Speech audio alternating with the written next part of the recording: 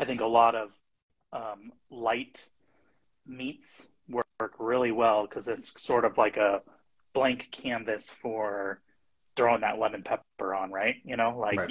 you could get away with some dry rub wings with this. Let this act as a little bit of your lemon pepper. Um, you know, the vegetarian route, if you're dealing with any of sort of like the fake light meats, this can be your spice and your bitterness that cuts through all of that.